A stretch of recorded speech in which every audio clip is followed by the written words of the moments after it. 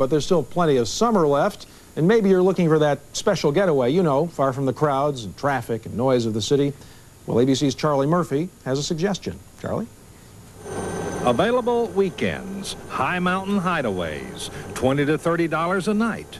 Bathrooms just down the hill. There used to be 5,000 fire towers in America. Today about 500 are still standing, mostly in the Northwest. Many are still in use as lookouts. Others can be rented by campers and backpackers. The amenities are a little limited, but the government gives you a view that can only be described as breathtaking.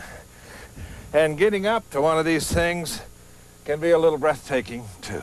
Calling all radio amateurs. Calling all radio amateurs. Stuart McClellan and Bob Mansfield rented Deer Ridge Lookout for the weekend for a ham radio field day.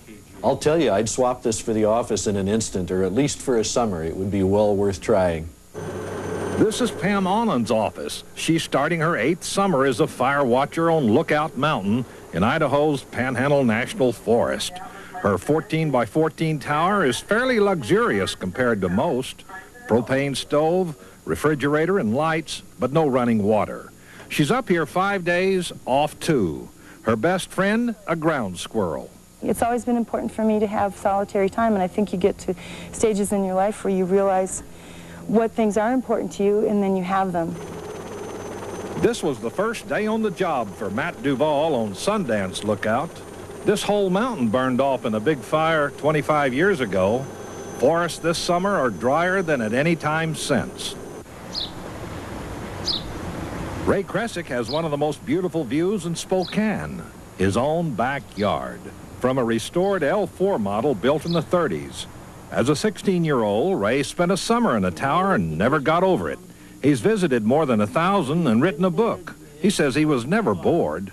Yeah, I think some of the greatest uplifting moments can be watching the sun come up and watching the sun go down from a 9,000-foot mountaintop. Since most require a 3 to 7 mile hike to get to them, they are only for the hardiest of souls. You know, only the lonely. Charles Murphy, ABC News, in the Idaho Panhandle National Forest.